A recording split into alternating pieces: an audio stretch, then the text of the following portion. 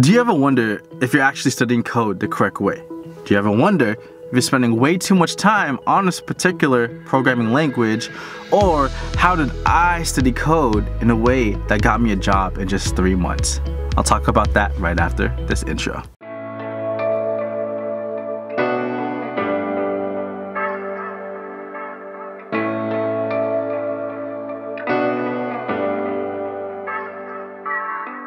What is up, YouTube? It is good to see everyone again. Man, it is a good week. Now you're probably wondering, what is the correct way to study code? And that's what I want to talk about today.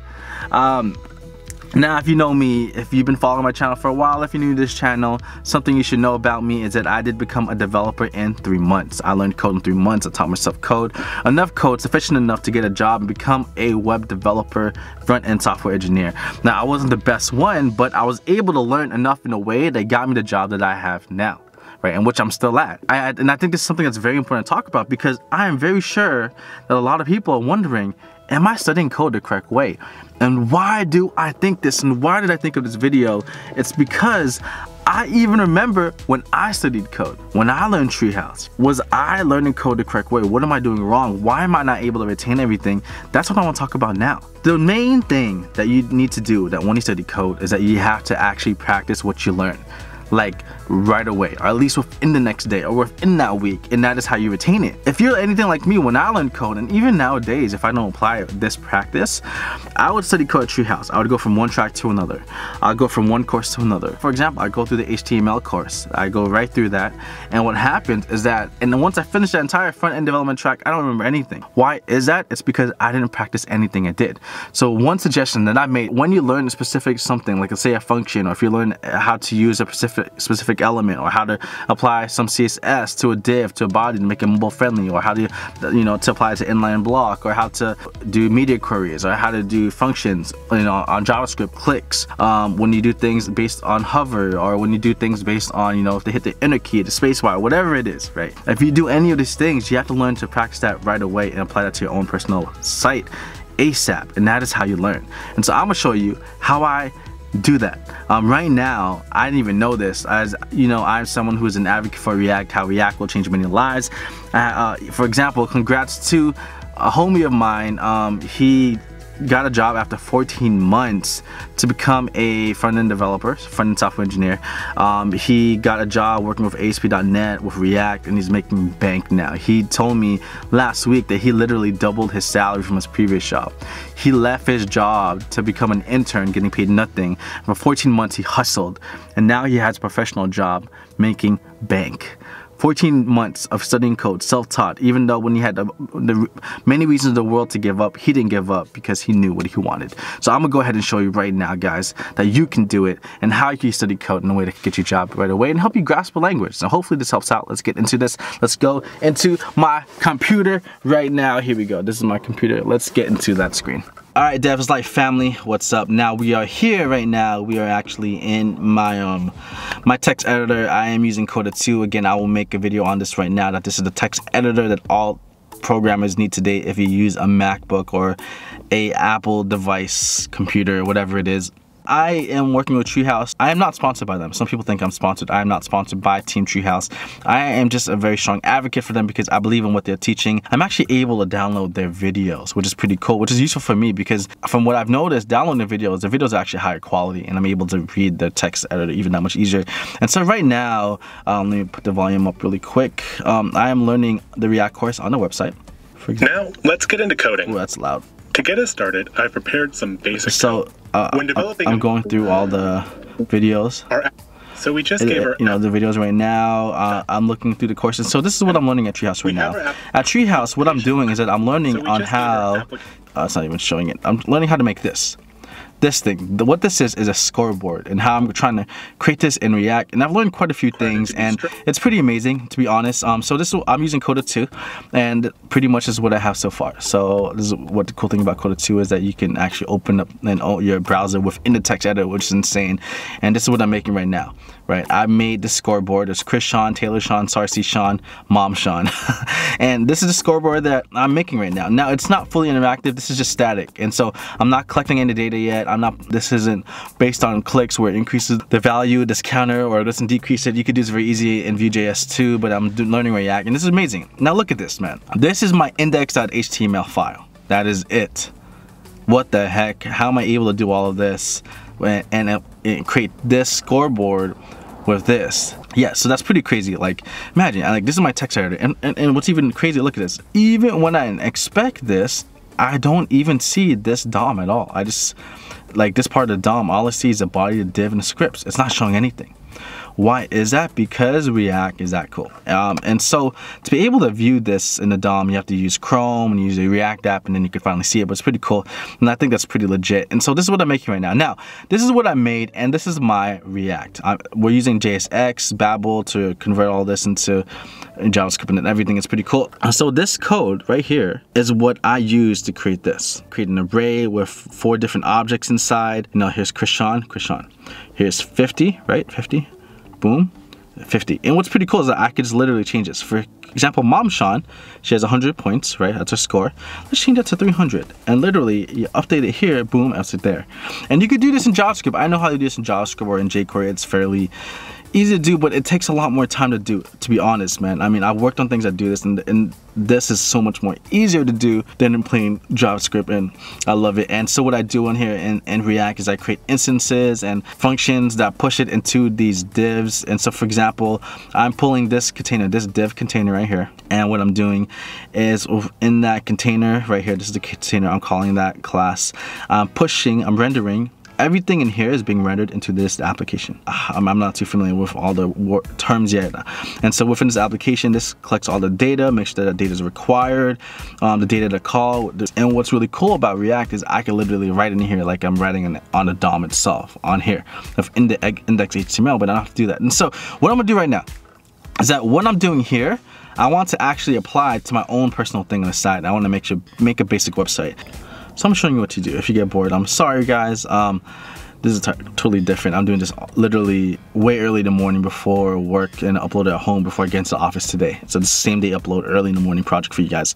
And I don't know React that well yet. And so what I want to do is that I want to create my own thing. I actually don't know exactly what I'm going to do because I'm literally doing this on the spot for you guys. What I want to do is that I don't want to use any of the CSS that I have on here. Let's remove this really quick. Boom. Remove that CSS and look how it looks. It looks pretty ugly. Okay, boom. So this is what it looks like right now, and I want to do my own thing. So I want to go ahead. So I'm going to apply pretty much what I know. So this is called header class name, and within that I want to put a title. So my title is scoreboard. So I want to change that title to Real Chris Sean right here, right? Real Chris Sean right here, that's the div, and that's pretty much like what you do with mustaches and etc. It's kind of cool. And so this is it. Now I want to go ahead and create my own title, and this is my header h1. So what I'm going to do is I'm going to go back here, and I'm going to style everything up in here for you guys so it's just easier to see. Just show you an example of what I do. So if it's called header, I want the background, first of all, let's make it black. Boom. I want the color, the font color to be, actually let's keep it white. Now let's just do that just to show you exactly what I'm doing. It's not all about styling it, but I want to do this really quick. Color white, and I want to center everything. Boom, Real Chris Sean. Now the font is ugly, but that's totally fine. All right, so I'm here. I've created the title Real Chris Sean. And on here, I want to do some other stuff. For example, in the header, I want to create a nav bar now. So I'm gonna go ahead and create a, how am I gonna create a nav bar? List item, I'm gonna use then order list. Right, no, actually no, I'm gonna use divs. So this, I'm gonna create a nav bar really quick. Here using React. Now I've only learned the basics, so guys, be nice. So within this div, no, I'll do it the other way. UL, okay. On list item with a list item of I want to create a home. Let's save that. There you go. I want to create something called what's next, about me. There's that. Right, about me. Oh, because I didn't close it. There you go. There's about me. There you go. What else? Contact me. Now what I can do is, I'm doing this all through React. I'm using HTML within the DOM, and I'm using, I believe, Babel or JSX to translate everything to JavaScript too. So here you go, and I'll create a list item, of course. Index.html.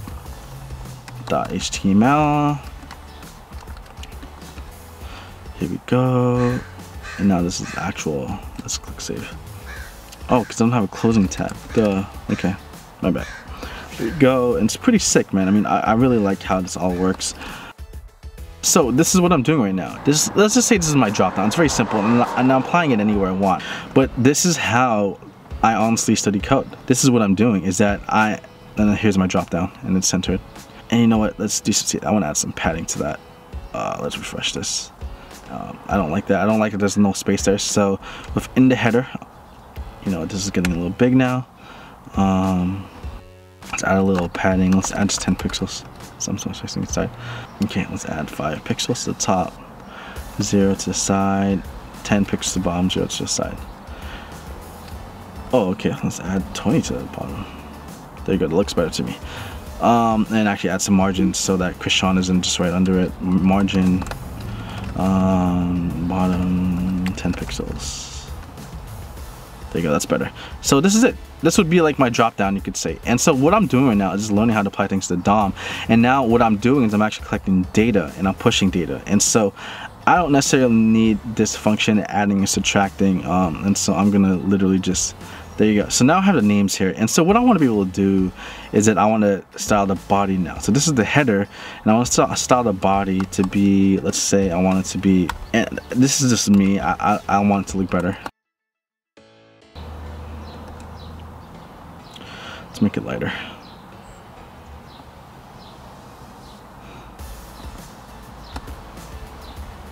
Okay, let's do this. That's better. Okay, so this is what I have right now. And now what I want to do is I want to add things to the body. So I have no idea what it is I'm doing. But the thing is though, by doing this, what I am doing is that I'm actually learning how to work around React. And I don't remember everything that I've done. I did this actually yesterday morning. But looks like here with Krishan, I'm using this data. It looks like I'm calling the player, I'm calling the players array, and within that I'm calling the objects. And so how am I doing that? I'm actually doing that right here, right? So prototypes, this should actually be indented.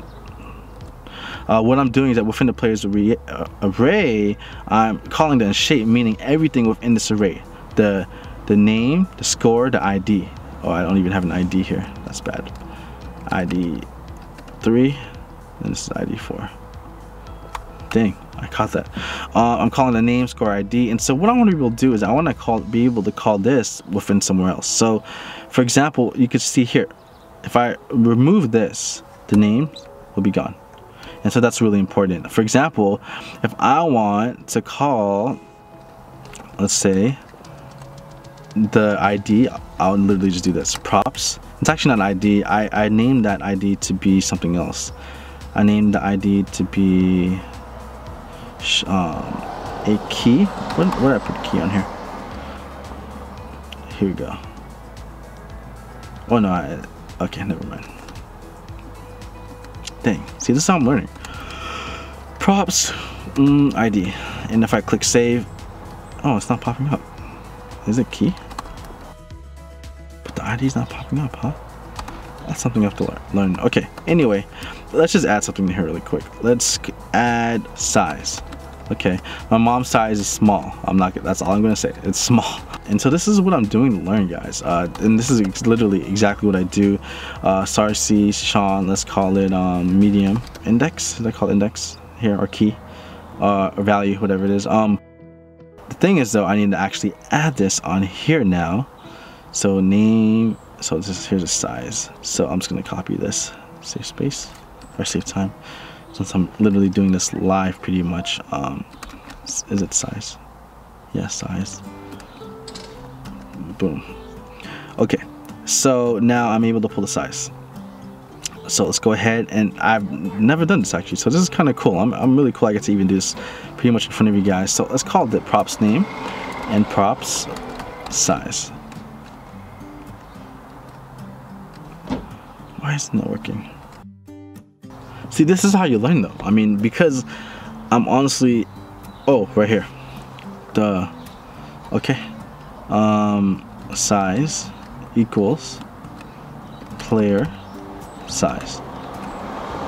There you go. Oh my gosh. Okay, so this is what I'm talking about, man. Like, I have no experience in React at all, and I'm learning how to do it through this, meaning I'm creating something on the side. Even though it's this simple, what I'm doing is I'm learning how to manipulate the JavaScript and the DOM at the same time to do what I want. Now, size, let's say 1. Oh, it doesn't work like that. Maybe I can do that here. Hold the first key. Whoa, first letter. Wait, what? What is this? This is cool. Okay. That's interesting. That's actually pretty cool.